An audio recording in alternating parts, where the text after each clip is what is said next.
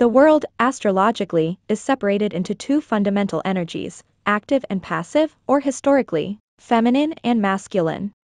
The masculine signs of fire and air rule action and decision, inertia and becoming, whereas the feminine signs of water and earth rule being, retaining, developing. This makes for a total of 6 white virtues and 6 black virtues, each of the 6 signs of each duality represented. A human is allotted 7 classical planets, with modern astrologers accepting 9 planets that affect the psyche. Thus, a pillar of the individual is formed from several interacting manifestations of the 6 white, active, and 6 black, passive energies. If then, a person's sun and moon are both passive, it can be assumed that the majority of their life will be taken to deconstruction, analytics, theory, education, or something generally introverted like cooking or homemaking. Whereas, if someone is majority active, it is likely they show more of an interest in athletics, music, engineering, etc.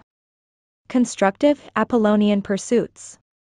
A double Aquarius like Mozart or Eddie Van Halen are likely to be prodigious and unorthodox musicians, whereas a double Cancer like Charlotte Gainsbourg or Courtney Love is more likely to be known for nymphomania or controversy than building a bridge or writing a symphony. A Libra like Carrie Fisher will say, "I love you," to which a double passive like Harrison Ford will say, "I know." You will find that people with your sun sign featured prominently in their own chart will have need for you in their life, and those that don't might overlook you, not seeing your purpose quite as radiantly. In more subtle ways, this extends to every other planetary position in your chart. The 2 towers of Joachim and Boaz in Freemasonry illustrate this duality. The checkered board shows the twin energies of black and white virtues, and the sun-oriented tower illustrates the white energies while the moon tower illustrates the black. As in the Temple of Solomon, whose twin pillars of entrance are that of Joachim and Boaz, so the human soul enters this temple of being through these 2 monoliths. The monoliths are forever, they will be here when you are gone, and they were here before you. To understand the energies is to understand what and whom you are interacting with in your short time on Earth, and the role you play on the immortal stage. Whatever force, God or aliens or what have you, that determined early culture on this planet, knew this duality and the fact that you cannot leave this material prison without understanding this.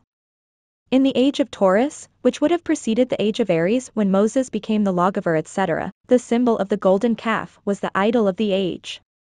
Each age uses some accoutrements of the creature of their associated zodiacal sign, and as we approach the age of Aquarius, it will mean more technology, more groups, more non-gendered transhumanism, etc. The white virtues, Aries, Gemini, Leo, Libra, Sagittarius, Aquarius.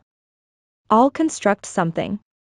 The Aries has no time for idle chatter because they are busy always, driving from here to there, working hard now so they don't have to later. The Gemini knows a little about everything, has a high level of education, shoots from the hip. The Leo is brash and emboldened, not afraid to speak their mind or sell their brand, themselves, to anyone.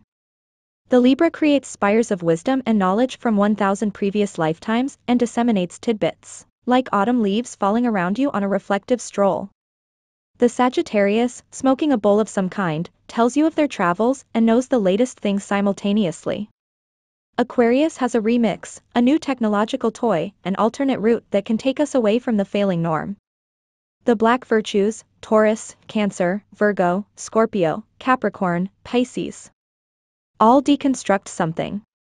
Taurus collects toys or art from great winners of the past, Cancer accumulates people and items on a forest walk, Virgo provides selfless service, Scorpio collects souls through many affairs, Capricorn slays and destroys all in their wake, Pisces dreams atop a floating cloud of confusion and glamour. These things always were. They manifest differently given different shapes and times. This is what the Temple of Solomon stands for as a religious monument, to pass between the 2 pillars, and know yourself free of their influence. Inside the Temple of Solomon is, of course, the Ark of the Covenant, the very rules for Earth as deemed by God or the Elohim or whomever you like most. This is the age of Aquarius, wherein technology, non-duality, humanism, novelty, transhumanistic advancements, and contrarian, anti-authoritarian qualities will reign. You are, in the macrocosmos, living in the transition from the age of Pisces, the passive feminine black virtue of the soul, into the age of Aquarius, the masculine white virtue of the collective. What does that mean for the microcosmos of your existence? You can identify each planetary theme for your chart to better understand. Aquarius also rules astrology, so anticipate an incredible spike in the value of this knowledge in the next 50 years. What we can know is that the conceptualizing of one world is something that, 1,000 cuts deep, has been on the horizon for many years. Even before 9/11. The harmonizing of world government against things like wars and tyrants is something that America is instrumental in. Perhaps, you could count yourself as a lucky soul for being alive for this integration and in this place.